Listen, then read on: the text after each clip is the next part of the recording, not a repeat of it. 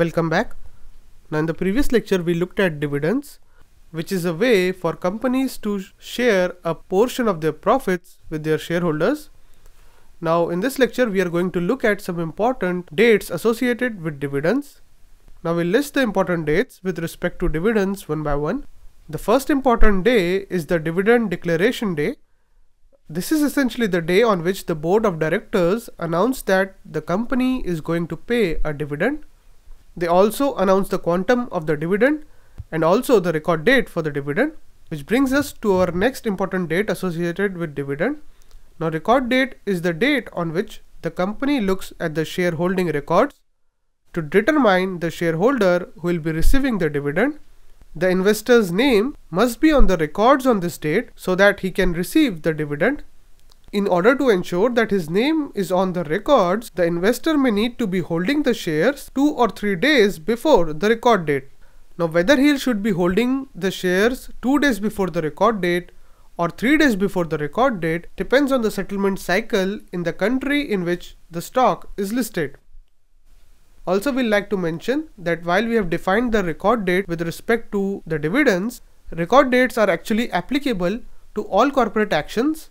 So for example, if there is a bonus issue, again there is a record date associated with the bonus issue, which is used to determine which investors are eligible to receive the benefit due to the bonus issue. So record date is not just applicable to dividends, but it is associated with almost all corporate actions. The next important date associated with dividends is the date of actual payment of dividend. So this is essentially the date by which the company intends to pay out the dividend to those shareholders who are eligible to receive the dividend.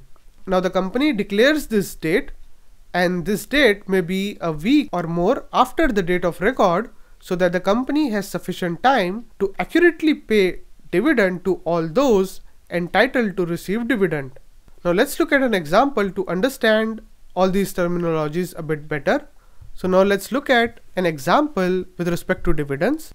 Now in this table you see that the ex-dividend date is the 15th.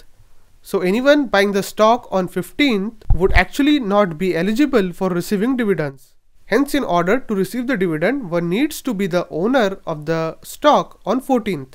So if the ex-dividend date is 15th and you happen to buy the stock on 15th, you won't be receiving the dividend, but instead the person who sold you the stock would be receiving the dividend. Now if the exchange follows a T+2 settlement, this would mean that the transaction would be settled in 2 days and the records will be updated in 2 days. In such a scenario, the record date would be 1 day after the ex-dividend date, as this way anyone buying the stock 1 day before the ex-dividend date will be the shareholder as per the records on the record date. On the other hand, if the exchange follows a T+3 settlement cycle, then the record date would be on 17th, which would be the 2nd day after the ex-dividend date.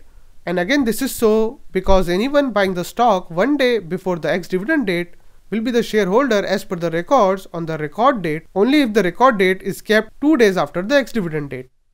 With this, we have covered all the important dates associated with dividends.